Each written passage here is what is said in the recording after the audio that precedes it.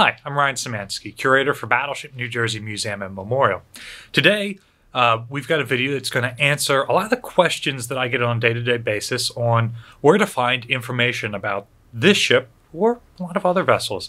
So we're going to go through a couple of sites that I pretty frequently use as the curator of a maritime museum, and that I think it'll be fun for you to look through and maybe even worthwhile for you to use in your own personal projects.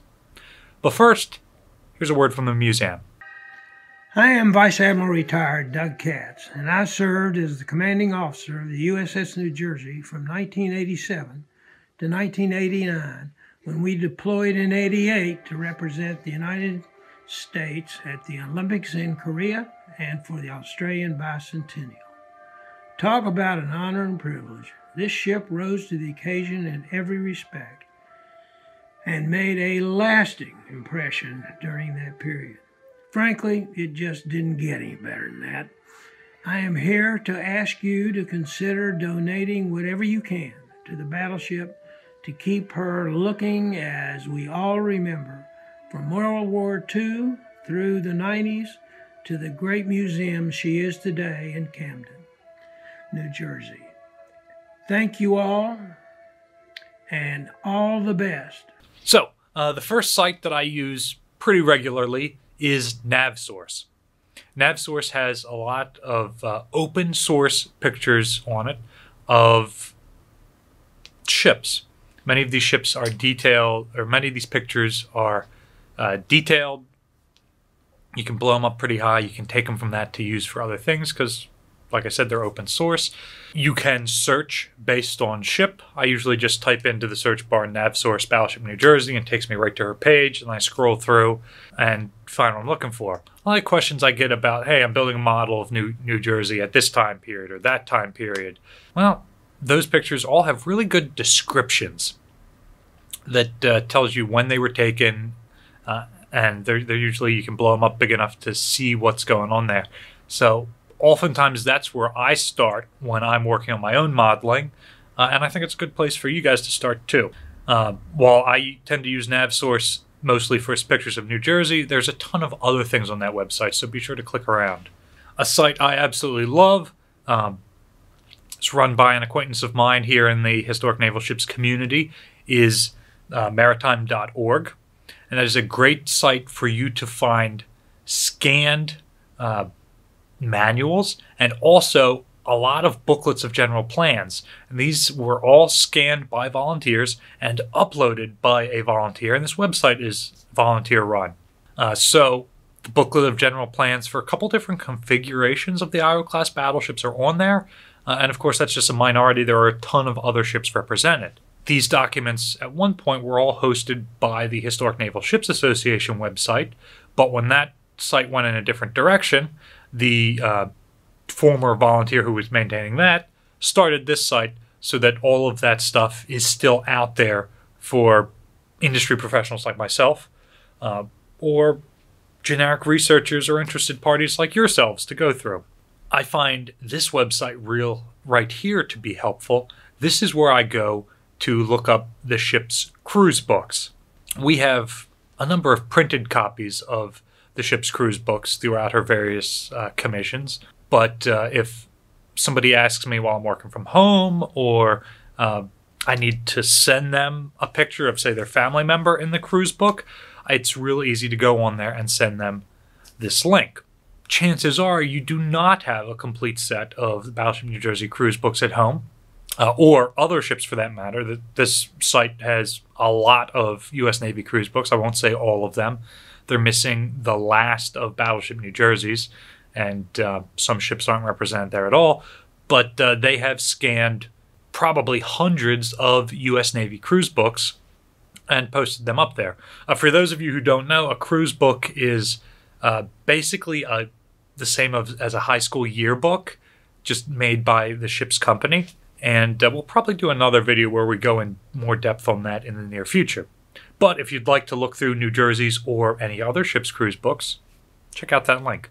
I like going through the various battleship cruise books for World War II. It's real interesting that they were not broken up in the same way The crew, the various divisions of the crew, are not the same from one battleship to the next. You would think it's a standard thing. However, the different battleships have different divisions, and so that's just a cool thing. Another thing I like to look at is which minorities are able to get into which ratings. So up until 1948, the Navy is segregated. So if you look at New Jersey's World War II cruise books, you see nothing but white men. As you go through the later cruise books, you start to see African Americans and other minorities getting into other ratings and officer positions, and then ascend those ratings. And by the 1980s cruise books, you start to see black captains and admirals and other positions like that. So there are a number of ways that you can look through these. Or maybe you're just interested in your time on a specific ship and you can't find your cruise book and you want to look through that. In addition to the photos of individual sailors, there's also a lot of photos of the ship taken underway and of life on board. So that's an interesting source to look through if you're interested in a particular time period or vessel. Not a website per se, but another YouTube content creator that I listen to religiously is Naval. So be sure to go over to his Warships Guide YouTube page, where he does a lot of content, primarily about World War II ships, but there's a ton of other stuff out there. And he has both 5-minute discussions of individual ships and much larger documentaries. And he's been doing this for a lot longer than I have, so chances are you've already heard of him. But if you haven't, head over there. In a lot of ways, he does this better than I do. Navy History and Heritage Command maintains some different resources online, my favorite of which are probably the U.S. Navy Spring Styles books. The Spring Styles are a list of proposed designs, and in some instances these Spring Styles are the preliminary designs of what would later become Independence-class light aircraft carriers or Atlanta-class cruisers, etc., etc. And other times they are for classes of ships that were never built. The Spring Styles names comes from the annual wargaming that the Naval War College did. It still does. But following these, they would put out requests for designs based on things that they had wargamed and thought showed promise. And so much like the Spring Style catalogs that people used to get who were older than me, when they used to send out catalogs every year, the Navy called them their Spring Styles.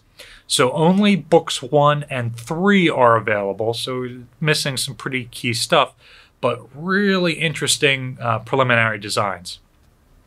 Check out the blueprint for turning an Iowa into an aircraft carrier. Another site, which I believe is also maintained by Naval History and Heritage Command, is DANFIS, Dictionary of American Naval Fighting Ships. And that is pretty similar to a Wikipedia entry about each individual ship that has ever served in the Navy as a commissioned vessel. But it is maintained and created by the Navy, so you can actually cite it in papers, unlike Wikipedia. Thanks, DANFIS, for getting me through college. NavWeps is a site that you absolutely have to check out. There are a number of different places in there. I use it primarily for looking up facts about the various guns that this ship carried, and every caliber of gun that the U.S. Navy ever used is on there, and there's a lot of other Navy stuff on there too.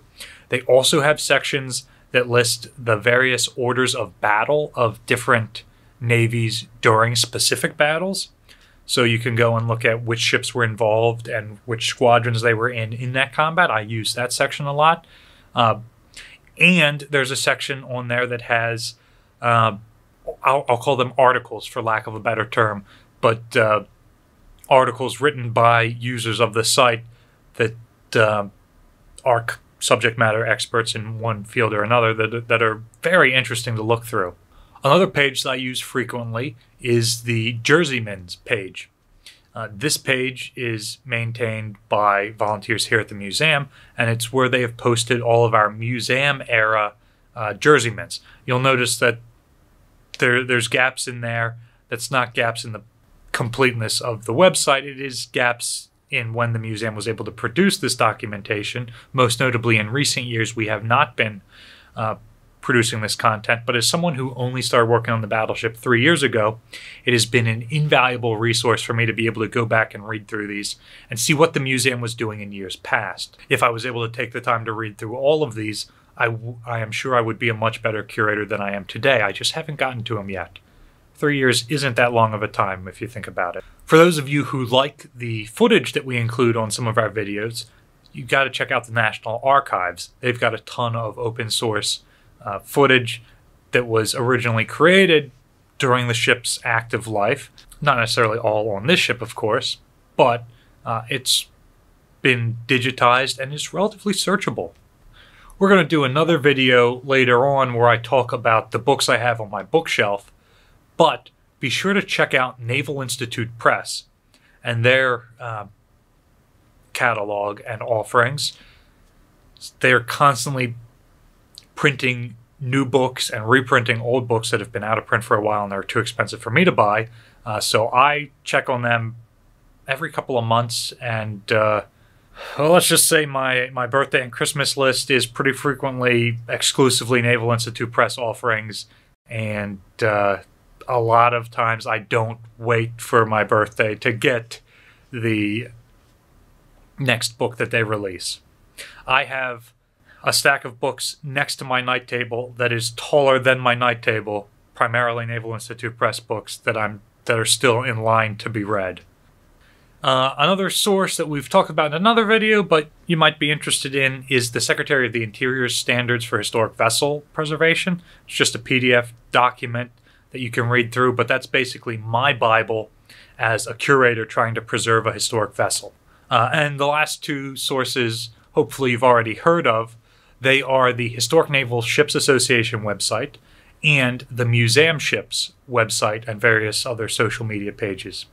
So make sure you look up those two organizations. HINSA is an official organization that has conferences. I'm a member of it. They collectively represent museum warships around the world. Museum Ships is a volunteer-run organization that the person involved in that, or the person who started that, does for free, for fun, for the love of museum ships, and just uses it to support museum ships like Battleship New Jersey and the hundreds of other museum ships around the world. Those are two great places to start looking if you're planning a trip and you want to know, hey, are there any museum ships nearby? You would be surprised some of the places where you can find museum ships. Believe it or not, my little sister isn't as into museum ships as I am, but she's always amazed that whenever we go on family vacations, even to landlocked places, that I'm able to drag her to maritime museums.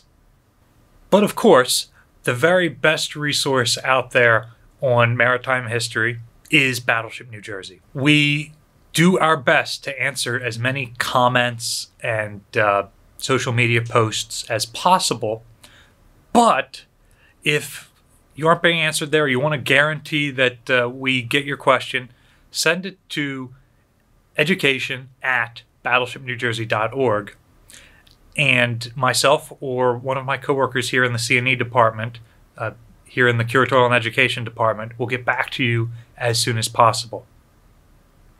But as always, if you have any questions, feel free to leave them in the discussion section below, and we'll get back to as many of them as we can. Also, if you have any other great maritime resources, be sure to drop them down there. Battleship New Jersey receives operating support from the New Jersey Department of State, but also from a number of other organizations, including viewers like you. Your support in the last year has allowed us to go from making 1 video a week to making 5 a week. So please keep supporting us so we can keep making content like this, and remember to like, share, and subscribe so that you're notified when we put out new stuff. Thanks for watching.